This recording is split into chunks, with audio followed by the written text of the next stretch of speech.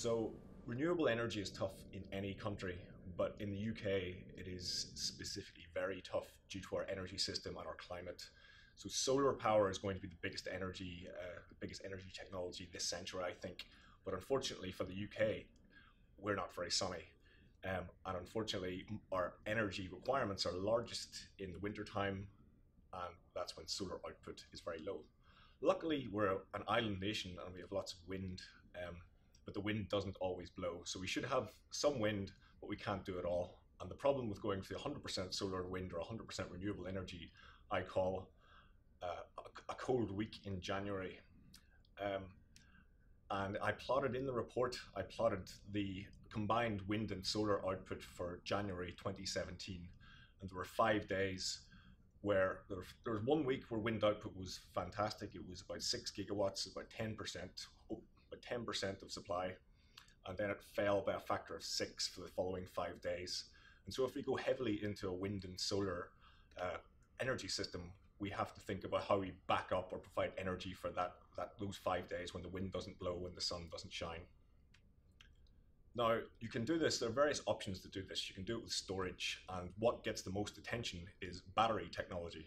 Well, battery technology is great for short bursts of energy, meeting demand, spikes in demand, balancing the grid from day to day, but it is not good for storing large amount of energy and meeting 5 days of low wind and solar output.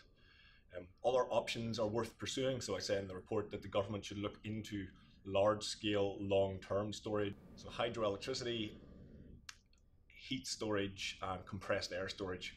But unfortunately, these are geographically dependent. So there might be only a few sites around the country that are suitable for this large-scale energy. And the scale of the energy required is enormous. In battery terms, I calculated that it would be around 200 million Tesla Powerwalls. It would be hundreds of pumped hydro storage systems. So the scale is actually enormous. An alternative to storage is backup power. So you can have gas turbines or powered by fossil fuels or by biomass. But again, you would need hundreds of these dotted around the country, and they would mostly not be used. So it's a very inefficient way to run an energy system. So with all these problems of going 100% renewable energy, you have a very inefficient energy system. So it helps to have some firm power in the form of nuclear energy. But as you will have seen in the news, large nuclear is not going very well. Large nuclear energy companies have gone bankrupt and they're struggling to build nuclear power plants on time and to budget.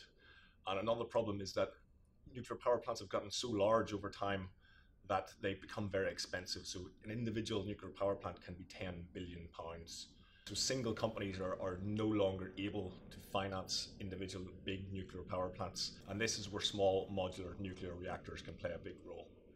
So the idea with small modular nuclear reactors is that you don't build them on site. They're smaller and you can build them in a factory. You put them on a truck and deliver them to the site ready to be plugged into the grid.